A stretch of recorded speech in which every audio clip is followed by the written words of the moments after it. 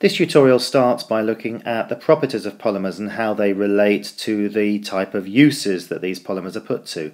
You may get an examination question that gives you a table of information about various polymers and asks you to choose the most appropriate one for a particular task. So you should be familiar with some of the names of these properties. For example, this polystyrene cup is made out of polystyrene because of its low density, which means it doesn't weigh a great deal for its size, and the fact it's a heat insulator, which means that heat doesn't conduct through it very well.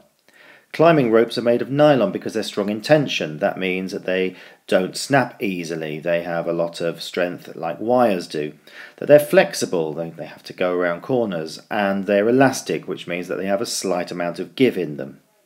Bed linen is made of polyester because it can be stretched to make fibres, and that can be put through the weaving loom, and also it can be dyed into different colours. Guttering on the outside of buildings is made of PVC or polychloroethene because it can be easily moulded into different shapes, and it's also waterproof and isn't affected by water. Whereas a bulletproof vest is made out of a special polymer called Kevlar because it's so strong and tough. The type of question that you'll get will probably ask you to evaluate or explain why a polymer is suitable for a particular use. You'll just have to think on your feet and don't mention everything in the table. Do try to choose those properties which are the most important. At higher level, you need to know about the properties of two particular types of plastics, those which are rigid and those which are more flexible at room temperature, and explain why they are different because of the different types of forces that exist between the chains. You'll already be aware that there are two types of plastic in the world. There are those which are stretchy and flexible, and there are those which are hard and rigid. Let's look first at those ones which are stretchy and flexible. These are made out of long hydrocarbon polymer chains which are only loosely held together by weak intermolecular forces, here shown by the dotted lines. Now, when one of these plastics is stretched, the chains of the polymer move past or slide past the chains of the next polymer along, and the plastic gets longer. Of course, when you stop pulling, the chains make new weak attractions between each other and hold their new shape together. Other plastics are rigid, and this is because when they form, the long polymer chains actually make strong covalent links or cross-links between one chain and the neighbours. That means that these cannot be stretched, because in order to pull one chain past another, we'd have to break these strong covalent bonds, and that would take too much energy. These kind of plastics are used for rigid uses. For example, your worktop at home made of formica or melamine will be made of a plastic that doesn't stretch and doesn't deform, and in fact if you try to stretch it, it's likely to snap. That's because of these strong cross-links which are made of strong covalent bonds, just as strong as those which are within the individual chains.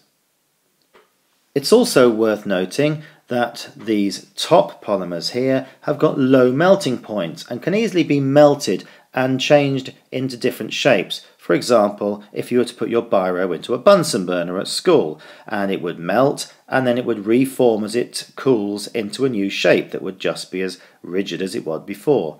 Whereas this second plastic, for example, the Formica worktop at home, will not melt if you put a hot pan on it, but it may char. That's because it's got this different structure where the chains can't move past each other. The remainder of this tutorial looks at new types of plastics which chemists have developed, those which dissolve and those which degrade over time, and also looks at some of those issues that have come about because plastics are so stable, and we have to concern ourselves about how we deal with them once they've reached the end of their useful life.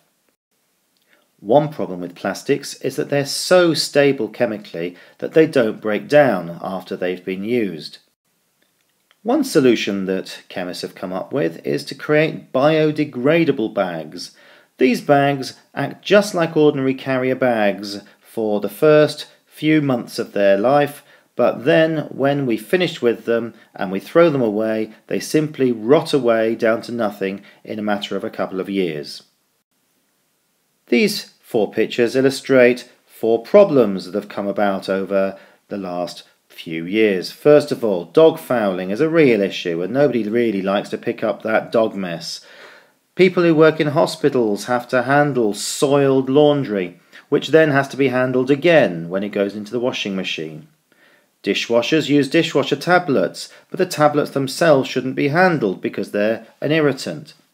And more people are using washing liquid, but the trouble is, how much do you use? 4 solutions here, all of which use soluble plastics. The flushable doggy-doo bags can be put down the toilet, the plastic will simply dissolve away, and the doggy-doos will go the same place as the human doos do.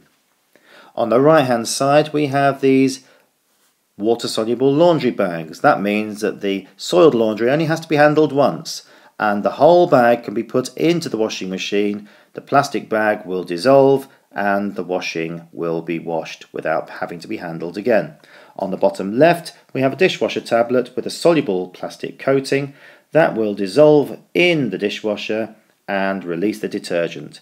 And finally on the right, that washing liquid will already be in measured quantities in these small little capsules which will dissolve in the hot water of the washing machine. So we've covered a couple of solutions that will deal with the amount of plastic waste that we have, but how else is plastic disposed of? Unfortunately, we're all too familiar with scenes like this where debris that's been thrown out into the sea has washed up and spoilt the nice ocean shore. Much of our rubbish gets thrown in the bin and that gets taken to a landfill site like this one. But the problem is that plastics are very unreactive and don't rot away, and they take hundreds and hundreds of years to deteriorate. That means that they take up an enormous amount of land in landfill sites, which is a very expensive use of land. Cities like Nottingham burn a great deal of their rubbish. This is great because it reduces the bulk of the rubbish that goes into landfill by as much as 90%. And it also creates energy that can be sold on to business and to heat homes. But the problem is it's bad because it can produce a great deal of carbon dioxide in the air, and also it wastes a valuable resource that could be made better use of. Far better if we can to recycle our plastics. Here we see in the top left a collecting bin for plastic bottles. These get baled up and crushed to make very small little granules, which can then be melted down and reformed to make, for example, this camping gear. It's a great idea to recycle plastic because it saves raw material, and that means that less crude oil has to be used to make new plastic. But it's very difficult to sort out each of the individual plastics into its own type of polymer.